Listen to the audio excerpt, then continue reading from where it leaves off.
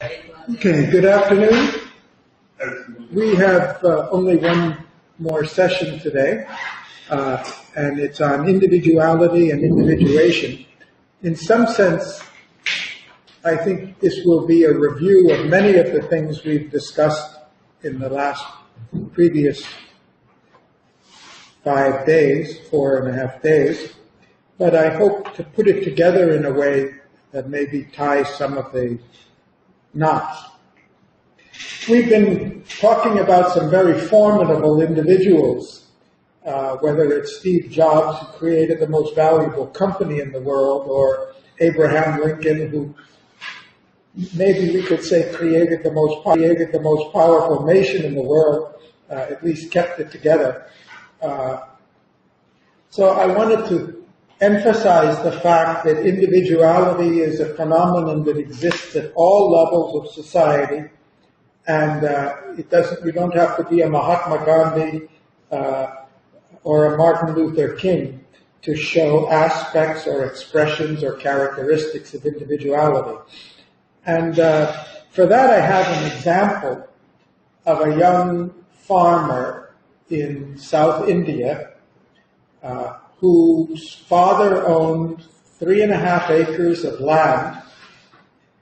And at the age of 18, his son came to him and he said, "Father, I want to set out on my own," which itself is very unusual in the Indian context, because the idea would be a son would stay with the parent and farm the property. And the father says, "Well, what do you want to do and how are you going to do it? I don't have any money I can give you." He said, "I want 1 acre of land." "Well, what can you possibly do with 1 acre of land to set out on your own?" He said, "No, I want to grow, actually not 1 acre of land, a half an acre of land," he said. "I'm going to grow jasmine flowers." And he showed his father, according to his calculations, that he could earn from a half an acre of jasmine as much as his father's earning from 3.5 or 4 acres or even 5 acres of normal land. And so his father agreed, and the boy set out and cultivated jasmine. Now, this was not a crop that was grown commonly in his area, and there was very good demand for jasmine flowers. The South Indians love flowers. They use them in the temples. The ladies wear them, the girls and the women wear them in their hair. So there's a great demand and a good price. And in the 3rd year, he had a good crop of jasmine, and he was making quite a lot of money. He was making more money than his father was making from the other 3 acres of land. And pretty soon the other farmers in the village decided that they should imitate him, and so a lot of them began to grow jasmine also. And this boy was selling the jasmine locally at a high price. But when other farmers in the village started to grow the same crop, the price began to go down because there were more people available. So he found that if he goes 50 miles away, the nearest 30 miles away to the nearest market town, he can earn more, get a higher price for it. So he started daily taking his flowers, going by bus and selling them in the town. And he started offering the other farmers in the village that he would buy their flowers for a little more than the local merchant was buying them. And they all agreed. And so suddenly, instead of having the production from half an acre of jasmine, he had the production from about 10 acres of jasmine. And he was making more money because he was selling it at a higher price in a market town. Well, after a while, the other farmers said, "This boy must think we're stupid. He's buying our crop jasmine at a cheap price and selling it in a town called Dindigul, which was 30 miles away, we'll also go to Dindigul and get the same price he is. Why should he get all the profit? And so the boy went to Madras, which was about 150 miles away, and contacted a jasmine wholesaler there, and found out in Madras the price is much higher. So he went back to the farm and offered to buy from the farmers in the village at a price that they would get if they sold it in Dindigul. And he started arranging to take the flowers to Madras. And his business was growing. He was able to buy more flowers. He was able to get a higher profit. After some time, some of the other villagers said, if this man is paying us so much, it must be because he's earning even more from this. So somebody followed him and found out that where he was selling it in Madras, and they started competing with him and going to Madras also.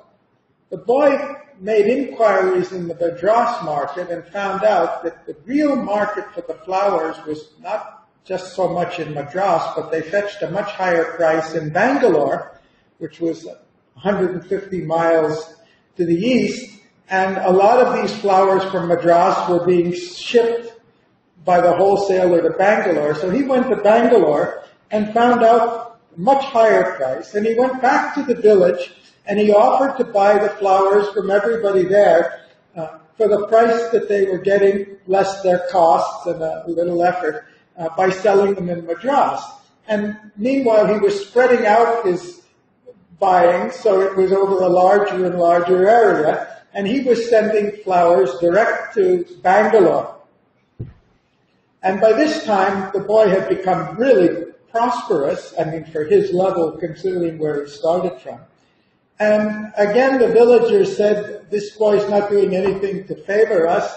If he's getting a higher price, they followed him and found out that he was going to Bangalore and had merchants there. So they organized also to sell their flowers directly to Bangalore. And he found out, the boy found out that in Bangalore, that a lot of these flowers were being exported by plane to Singapore.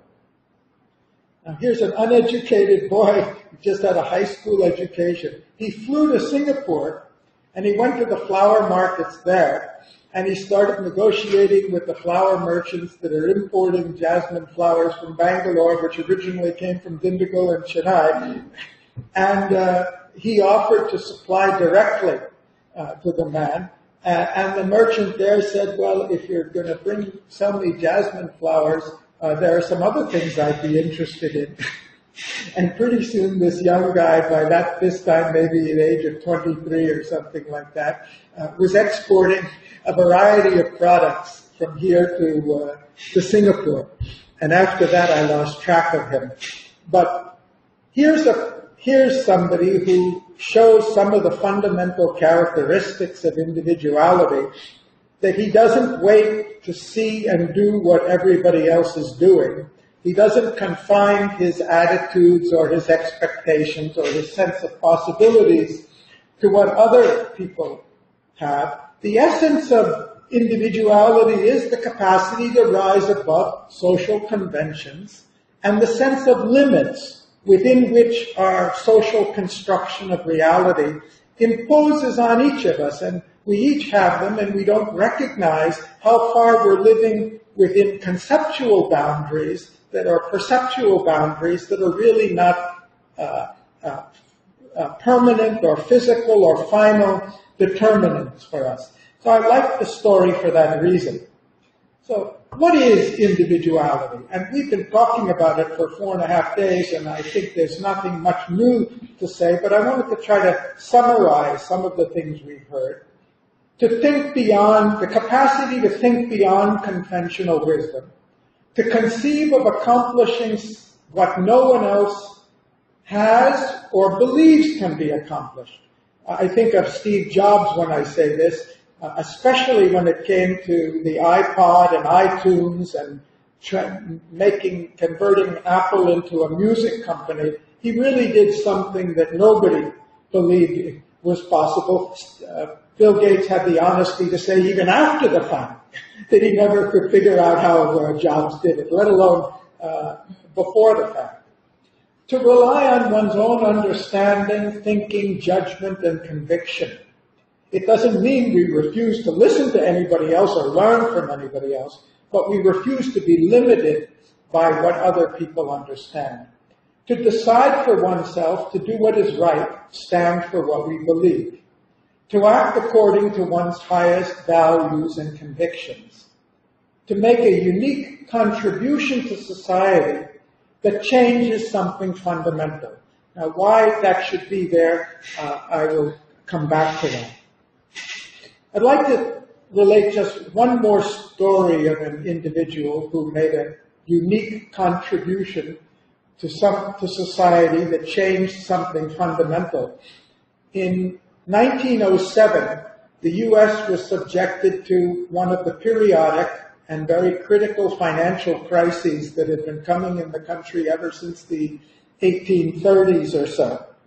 By that time, the U.S. had about 21,000 banks functioning, but absolutely no regulatory mechanism. What we call the Federal Reserve System today, with I think our 12 Federal Reserve banks and highly regulated environment, it didn't exist.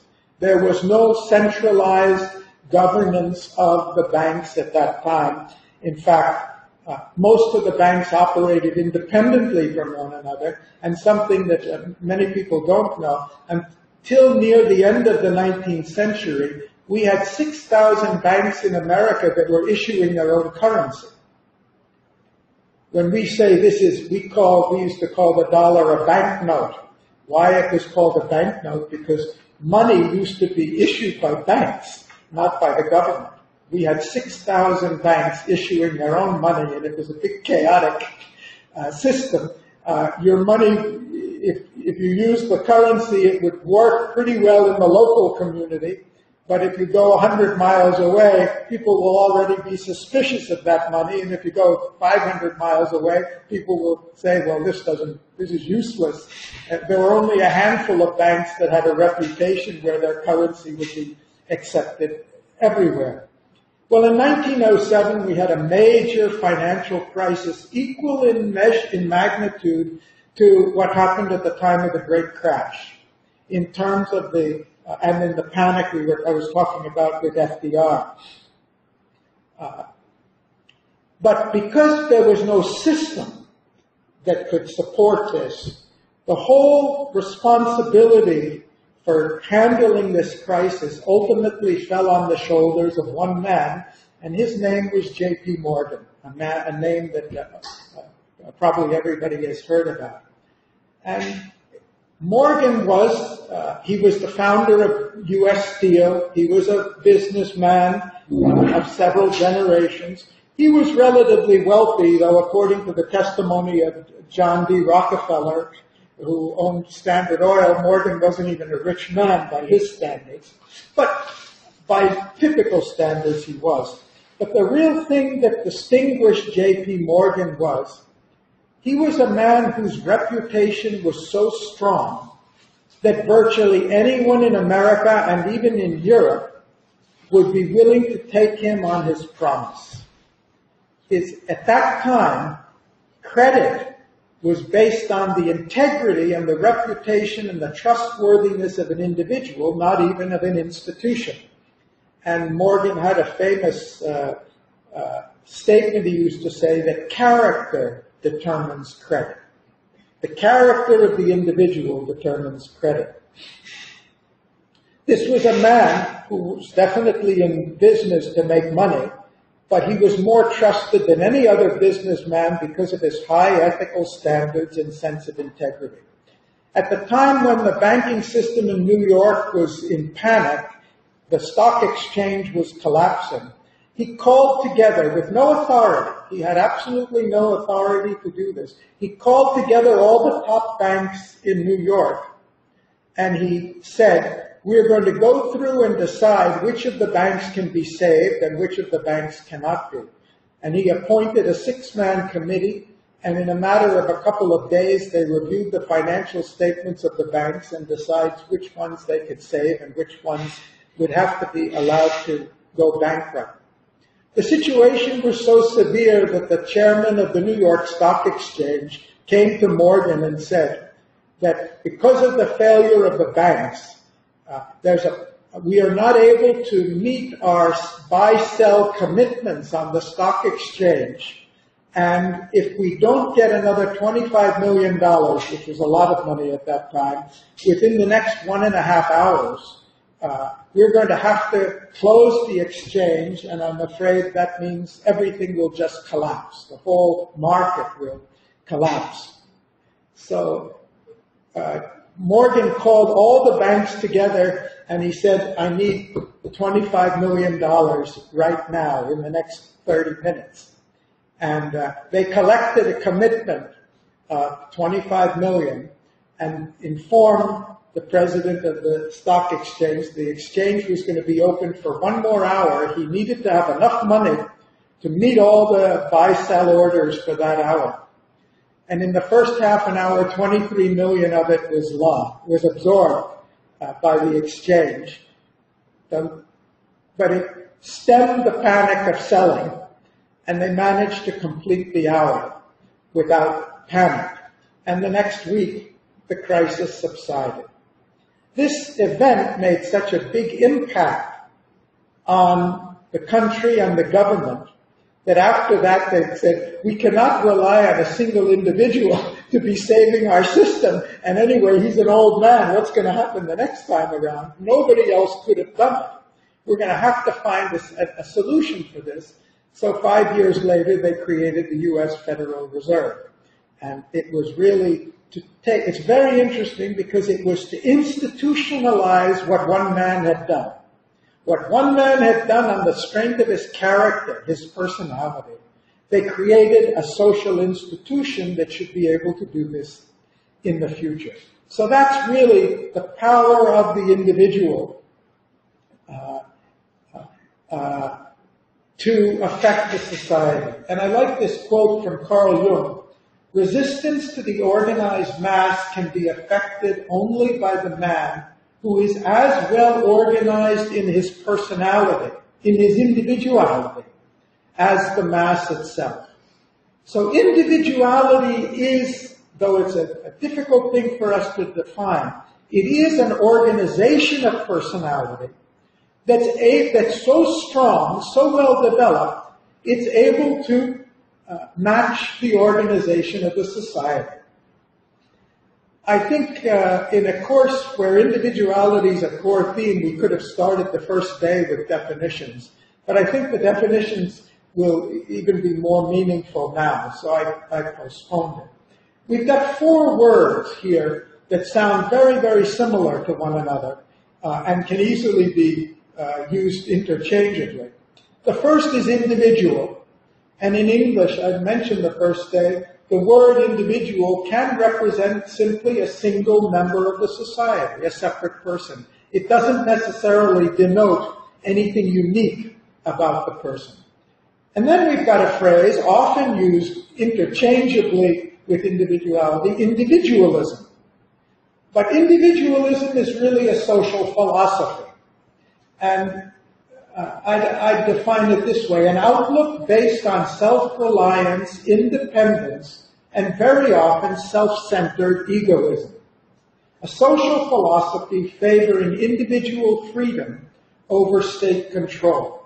So when we talk about individuality, most people very often are thinking about individualism. One of the things you would have noted in what Alberto was presenting about Carl Rogers and other quotes we've had is the individuality is not, we're not talking about this phenomenon of rugged individualism, every person for themselves, everybody looking out for themselves, and not worrying about anybody else. That's a philosophy, and that's been there, and that is there among many people. But that's not what we mean by the word individuality. By individuality, we mean that which does not depend on social authority or tend towards social conformity for its own sake. It doesn't mean we don't conform. I mean, if I believe in what the society believes in, My conforming with the society is because I believe in it myself, not just because the society believes in it or says it's true. So it's a capacity for original inspiration, creativity, and uniqueness of expression. I think it was Alberto who made a comment a couple of days ago, or maybe it was a question, I'm not sure, I don't recall, but about is individuality evolving? And I thought that's a very interesting question. Individuality has been around as long as at least recorded histories have been around. We've always had examples of exceptional individuals who changed the world, from the time of Moses and Buddha and Socrates, Confucius and Christ and Caesar and Augustus Caesar and so forth, and so on. There have always been individuals, but most societies have not valued the development of individuality or encouraged it. In fact, that's been quite rare. Conformity to the social traditions, conformity to social convention has been the normal characteristic of society in the past. And I quote it because we tend to think about ancient Greece as a society of highly individualistic, and in fact, there was the birth of individuality there. But even a man like Aristotle believed that the natural life of the person was, as part of the institutional life of society, he could not define by himself, but defined by the fact that he's a member of the Athenian society. There was a greater emphasis on his participation in the collective than anything unique about him as an individual. Well, whatever there was in ancient Greece, we know that after the fall of the Roman Empire, during the Middle Ages, the idea of individuality in Europe, at least, was pretty well blotted out. The church insisted on, actually they discouraged education, they burned libraries, the idea of having a unique opinion of things or having a creative, artistic work according to any individual inspiration was pretty much banished for many centuries. But then we see, I'll go back to Greece for a minute, because during the Greek period, we did have the rise of individualism. The individual became the natural unit. No longer is the person just defined as a part of the group. Freedom for the individual became an ideal. The inner life is very much valued in the Hellenic literature. Ethics, the ethical dilemma of the individual to choose what's right for himself. The value of privacy, ideas of freedom. Education of the intellect of the individual. These all became important. But then it eclipsed for about 1,300, 1,400 years until the Italian Renaissance, which Alberto mentioned yesterday. And then we see this idea of individuality coming up again. Freedom for individual self-expression. Individuality of faith, that each person could know for themselves and decide for themselves. Individual conscience became more important than the church authority. Even in Catholicism, individual repentance, individual confession, individual salvation, individual interpretations of the Gospels all gained legitimacy, which they hadn't had in previous centuries. In art, the classical art of the Middle Ages is all stereotyped art. You can only portray things in a stereotyped fashion according to a standard. We see personal variation coming, the artistic variation of the Renaissance. You could choose as subject matters not only religious themes for your art, but individuals could be painted. We have the Mona Lisa, which is so intriguing because Leonardo has painted and portrayed an individual, not according to a stereotype, and we wonder who she is and what she's smiling about and what it's all about. Autobiography became popular for the first time in Western tradition. Individual appearance, which had been rejected in the asceticism of the Middle Ages, that you shouldn't worry about your appearance, suddenly bathing became important. Your clothes became more important. And the ideal of romantic love, of courtly love, which is not there through much of the tradition, this idea of the heroic love of one individual for another, as later embodied by Shakespeare and a number of his plays, like Romeo and Juliet, it was born of this period.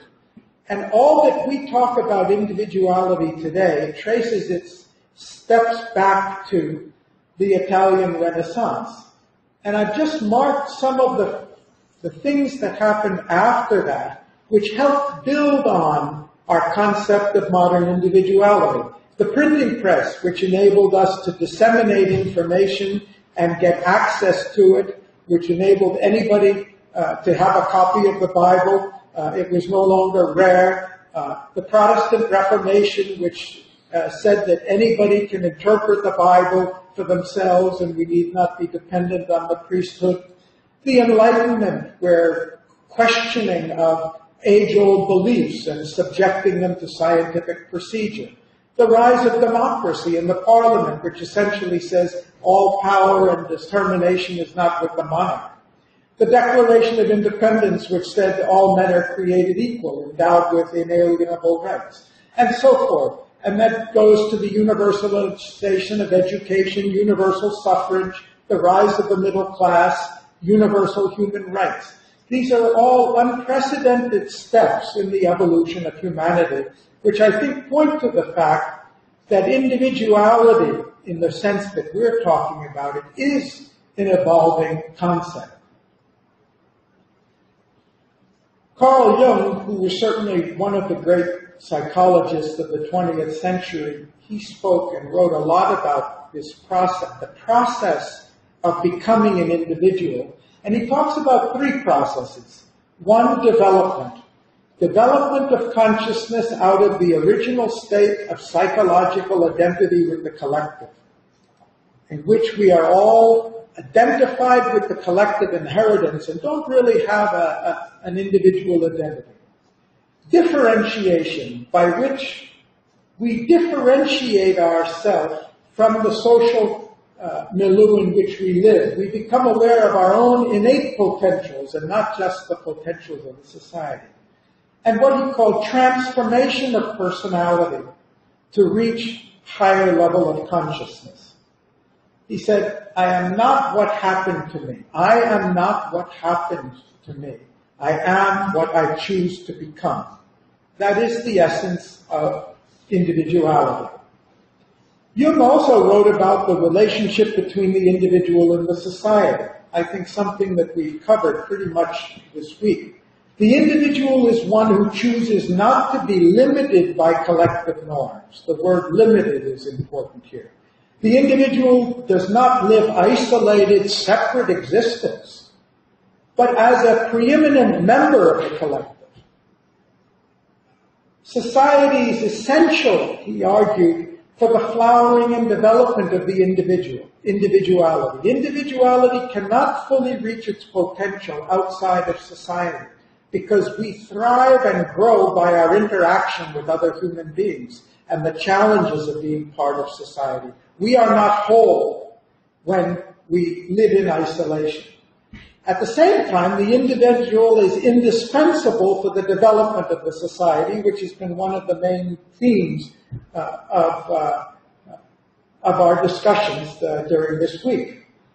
And the individual gives conscious expression to the needs and aspirations of the society, the way Mahatma Gandhi did, Lincoln did, Jobs did in his own way, FDR did, and so forth.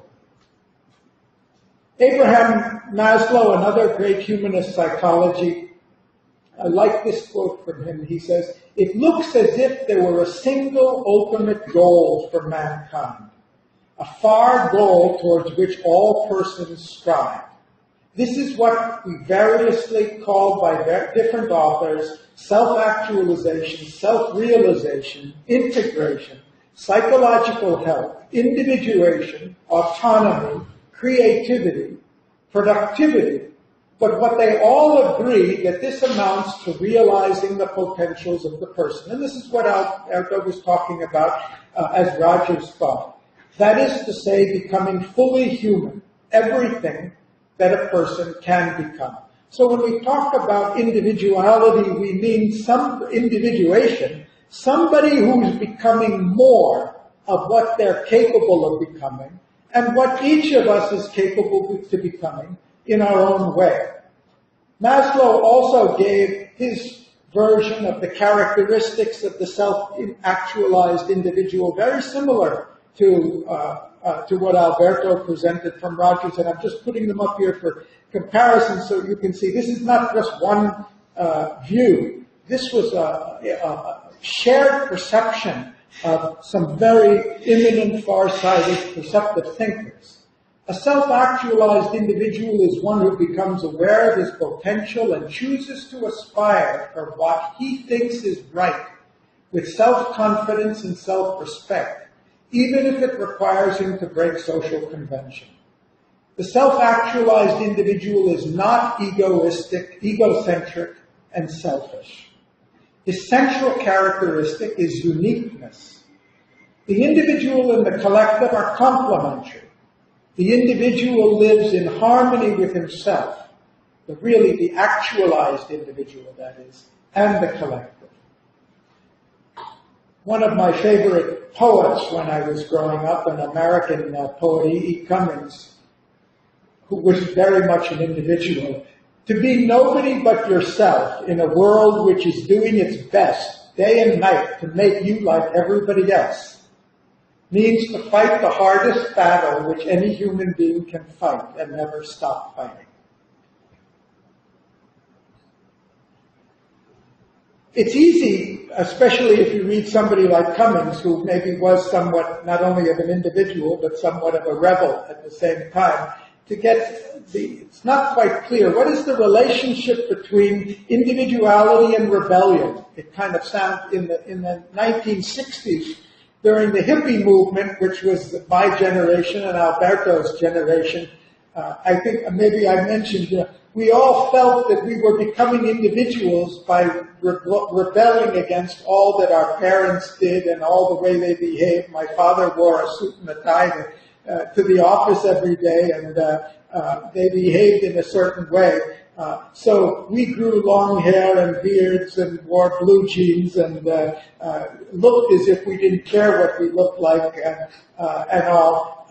But I learned much later, I thought I was being very individualistic when I was doing all of that and frowning on some lone person who had the courage to walk down the street in Berkeley with a tie on. Maybe he was the real individual.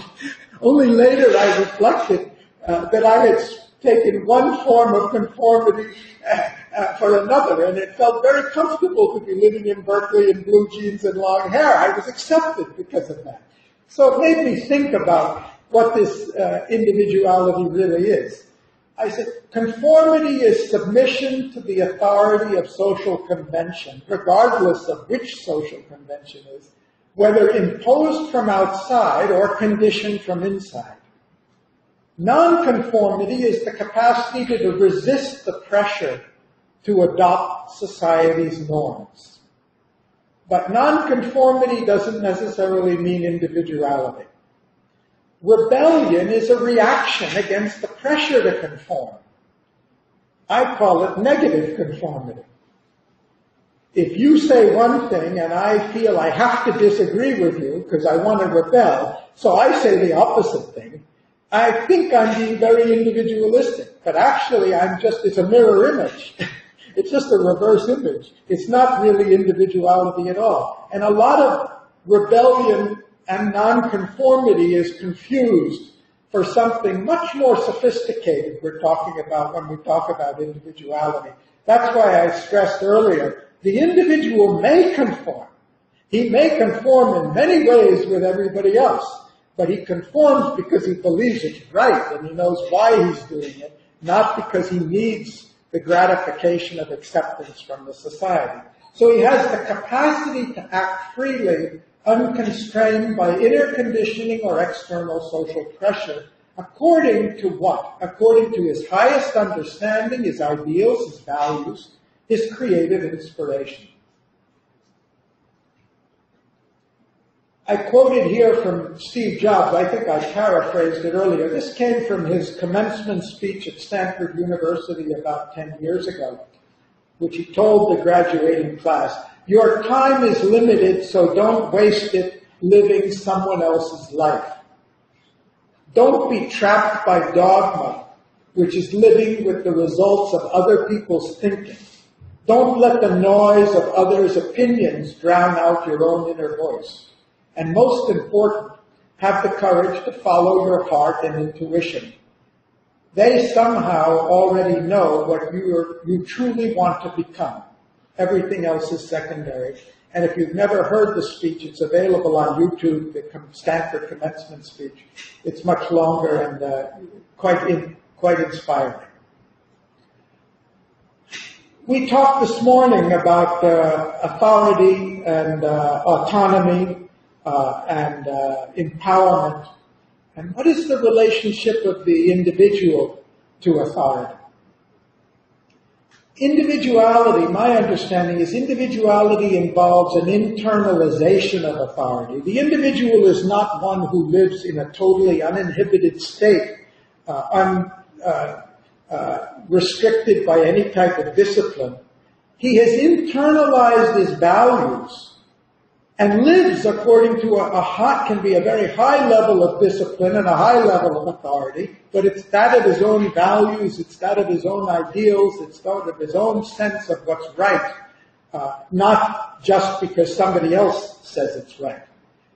But it doesn't mean that he isn't bound by a very high ethic.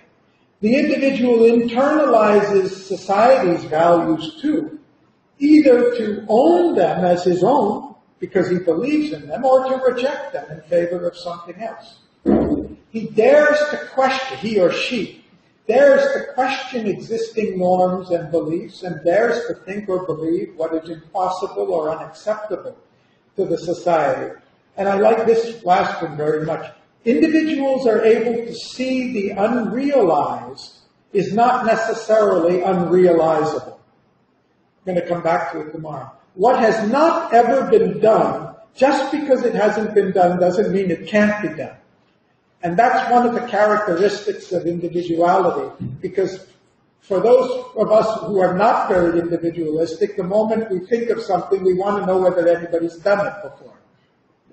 The courage to say, I don't care whether anybody's done it before, I say it can be done. That's why I like the story of Around the World in 80 Days, where Phileas Fogg was really an individual when he says he can go around in 80 days. How many people have done it before? That's not his question.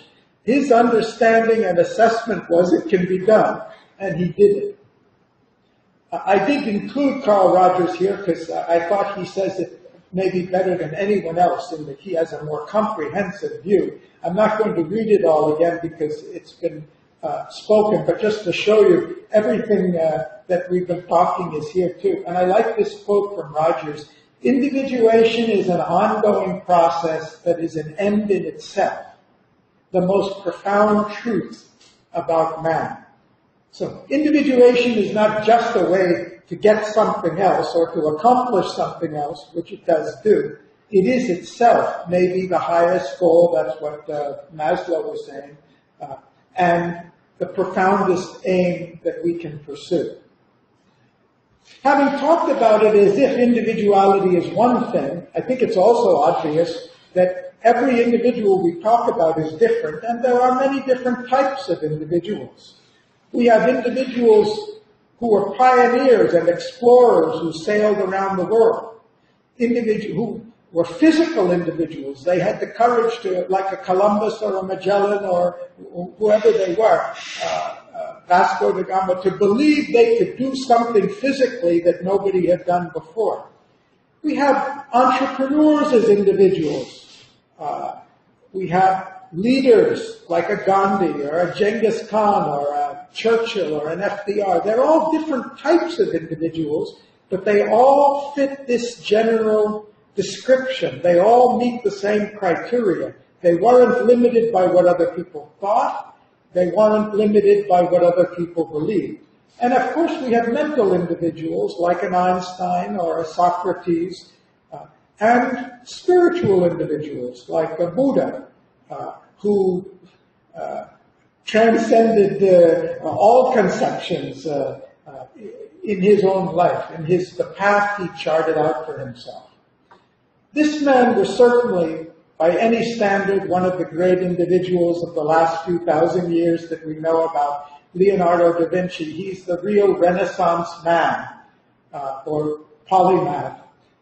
He had an unquenchable curiosity and feverish imagination. He was one of the greatest painters of all time, but painting was only one of his many capacities. He was a sculptor, an architect, a musician, a mathematician, an engineer, an inventor, an atomatist, a geologist, a cartographer, a botanist, and a writer. He did very famous anatomical studies of the human body, which were centuries ahead of his time, his knowledge of anatomy. He also was a great inventor. He has an early design for something that looks like a solar power energy collector, an adding machine, a flying machine, a parachute, a helicopter, tank, military tank, and I don't know what this cannot means. That's a mistake or something. But cannon should be cannon. And he designed a single-span bridge that was supposed to be erected over the Bosporus. It was never built, but it was according to a design that was later built and tested and proven to be perfect engineering. So, of course, this is at the highest level. One of the things we see about individuals is that they're highly creative. And I like to think of the act of creativity as an act of objectification. What do I mean by that? To objectify is to create something as an object. And the individual creates as an object something that's there as potential in himself. Leonardo had the inspiration to create the Mona Lisa or the Last Supper.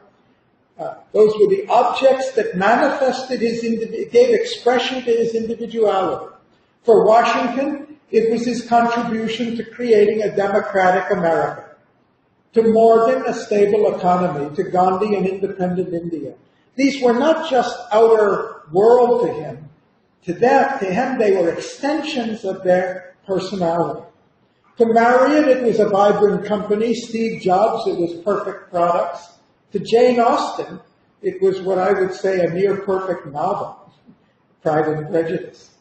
To Beethoven, his Ninth Symphony, and so forth and so on. And this act of objectification, of translating inner potential into outer form, is itself an act that gives a joy, that gives a fulfillment. It's a self-rewarding act of creativity. Creative individuals not only tap their own inner potential, but as we've seen in previous examples, they also tap the potentials of the society. Morgan didn't single-handedly save the system. He united competitors to work in a cooperative way and formed the rudimentary basis for what became the Federal Reserve System. That potential was there in the society. It took an individual to harness it and bring it out and give it a form.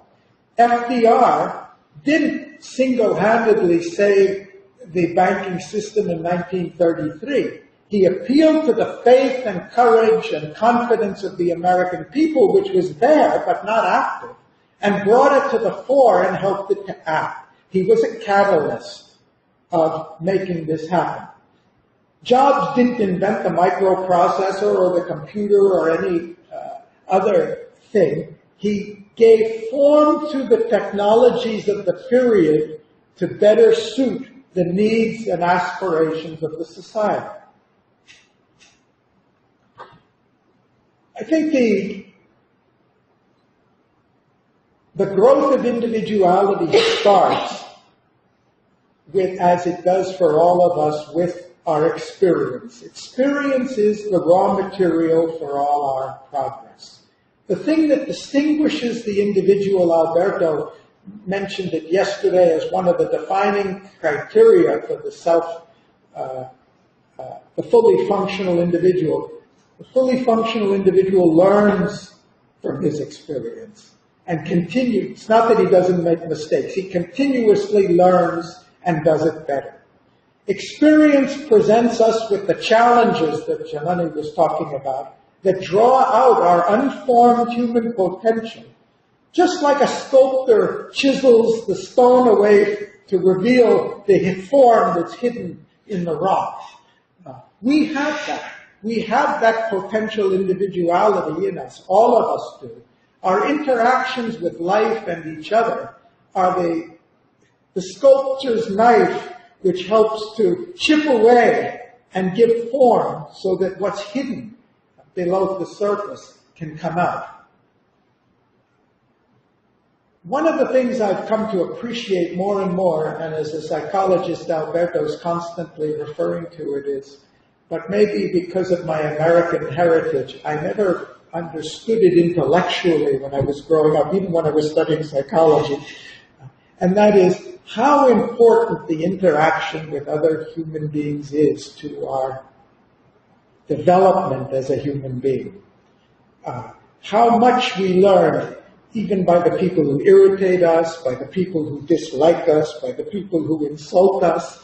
And one of the things I love best about the story of Pride and Prejudice is Darcy, who's the hero, who starts off as a very smug, self-centered, selfish, self-important, boorish aristocrat. The great progress he makes because his childhood companion, Wickham, tells lies about him.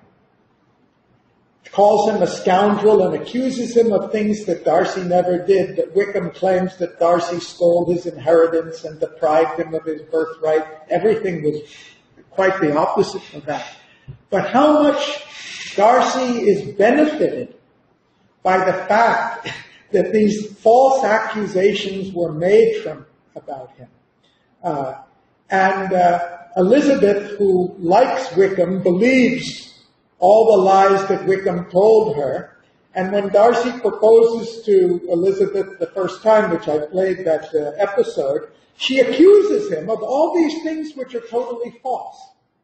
She never would have. I mean, she was not a person to speak meanly to anybody. If she hadn't believed that he's a real abomination, she never would have had the courage to tell him, you're mean and foolish and boorish, which was true.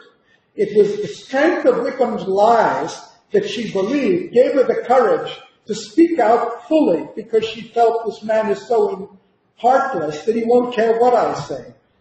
And he had the courage not to say, oh, Wickham has told you a bunch of lies and you are foolish enough just because he's handsome to believe it. Instead of saying that, he sifted through, ignored what wasn't relevant, and saw that essentially what she was saying about him was true. And at the end, when they meet again and he proposes to her the second time, he says, after all, what did you tell me that wasn't true? They were bitter lessons, but you did me a great service. So the individual has the capacity to take things, whether they're packaged pleasantly or packaged very unpleasantly, and discover what's the truth in them for us.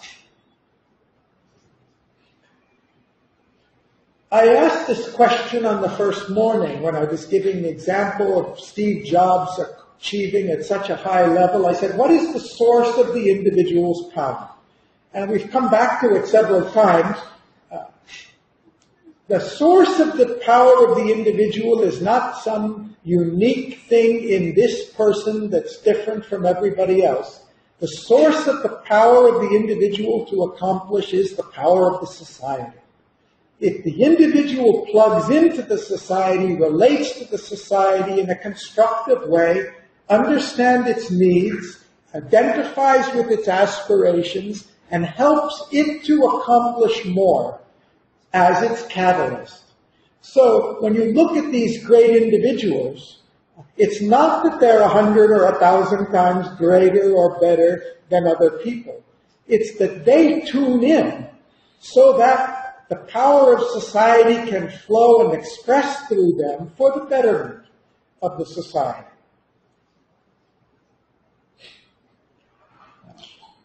Alan Watts was a mystic of our generation who Alberto had the personal opportunity to know. I never did, though. I read his books. I like this. He talks about the relationship between the individual and the universe. He said, every individual is a unique manifestation of the whole, as every branch is a particular outreaching of the tree. To manifest individuality, every branch must have a sensitive connection with the tree. You can't be a real individual if you're not related to the rest of the tree, which is the universe for us. Just as our independently moving and undifferentiated fingers must have a sensitive connection with the whole body.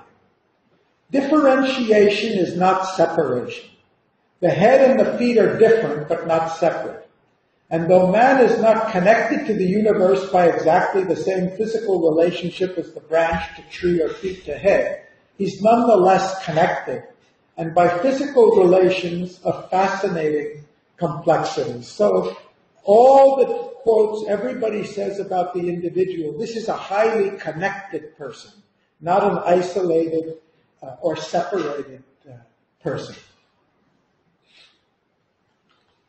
On evolution of individuality, Rollo May says, human development is a continuum of differentiation from the mass, from undifferentiated mass towards freedom and integration. It's not enough freedom.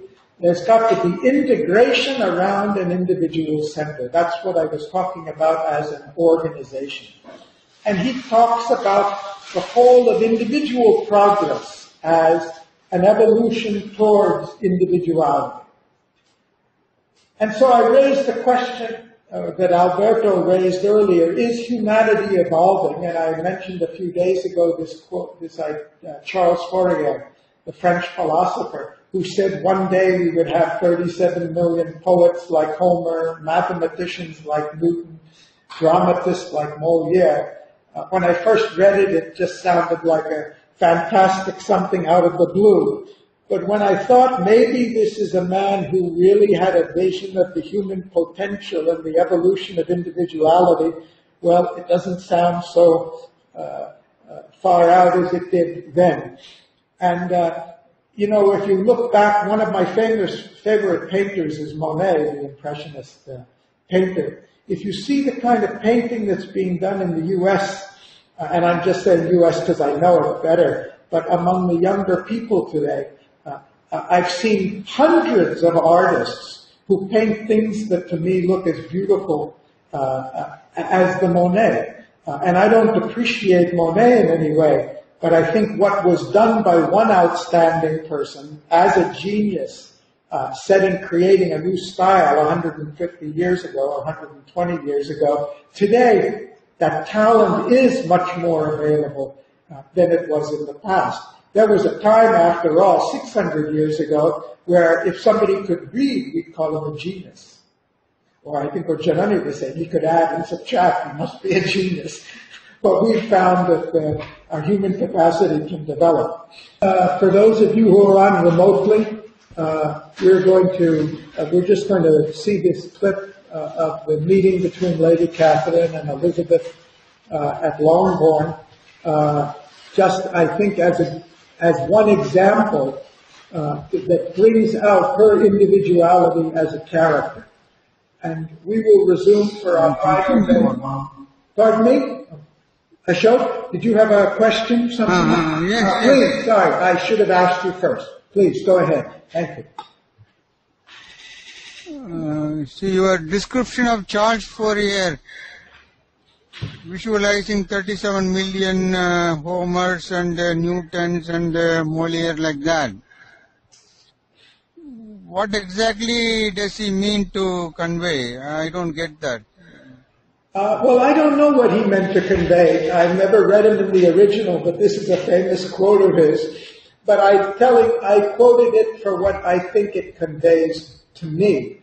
I think there's a truth in this. There's no reason why our Homers and Newtons and Molière, and after all, I think in many areas today, what was once a remarkable, unique capacity is much more common today than in the past.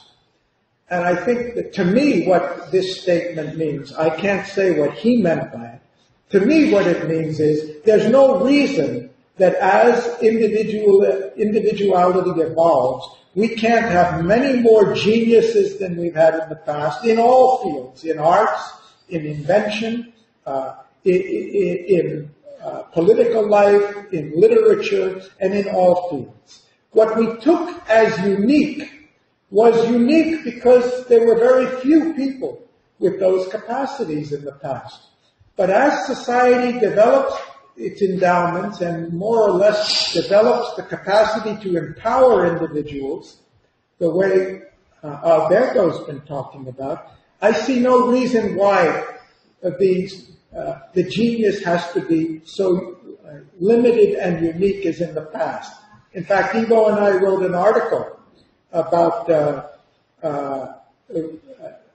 undiscovered genius, intellectual genius, and trying to argue that the intellectual genius is not just because he's got a big IQ. It's because he has mental processes which go beyond the mechanistic, reductionist view that Alberto was talking about. And we can teach young people to be much more capable. We can't make people geniuses, but we can facilitate and empower them and help them learn higher orders of thinking processes that can make more geniuses possible. And why shouldn't that be true of playwrights and mathematicians and poets as well?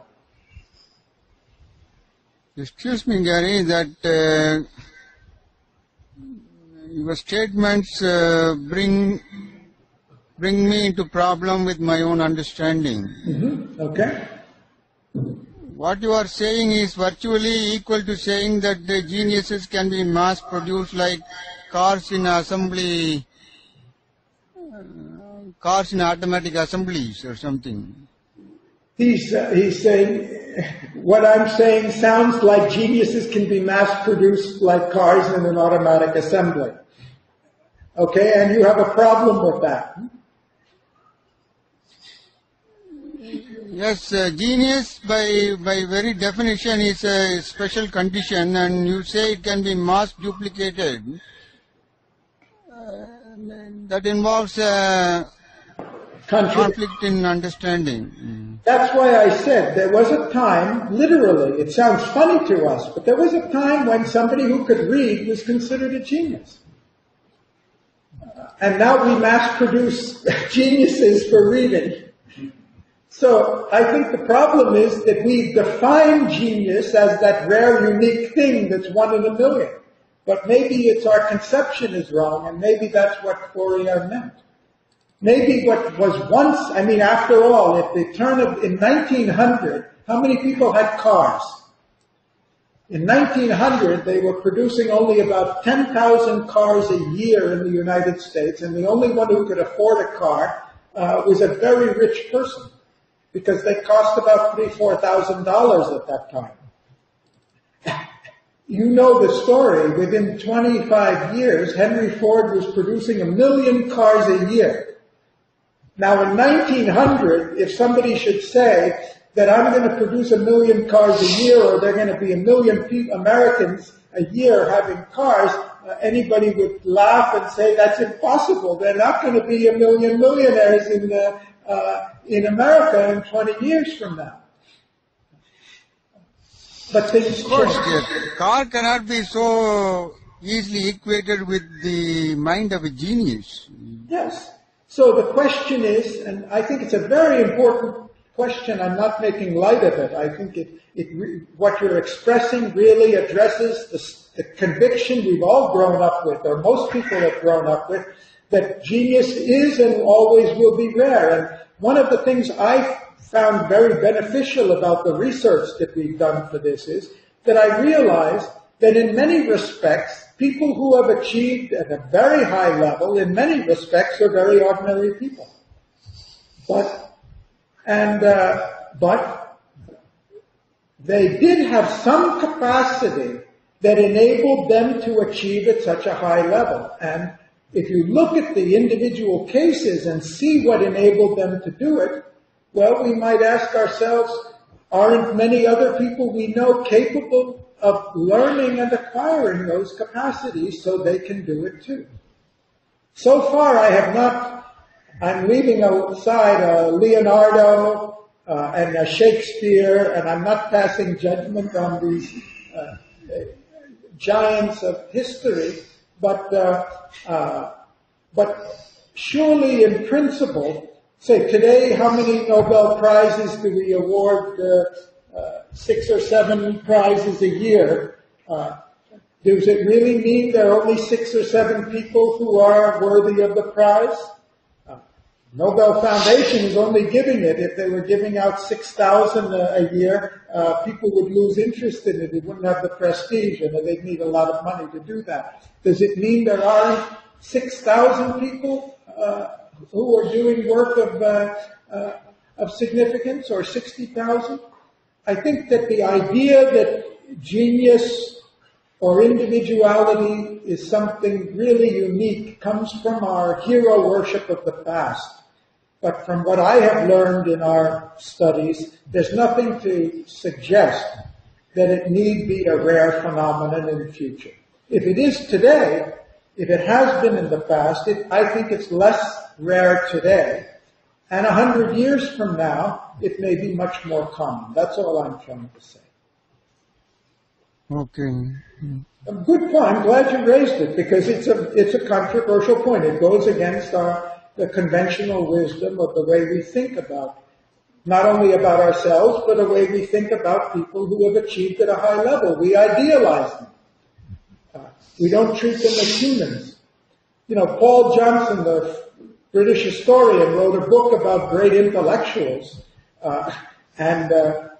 if you want to lose all your sense of idealization, you read this book and you find out what the lives of some of our great intellectuals like Rousseau and Byron and all who we worship and idealize, and you see what their lives were like. You see in many respects they weren't even average. But we have idolized them. Okay? Okay. Thanks for your question. Okay.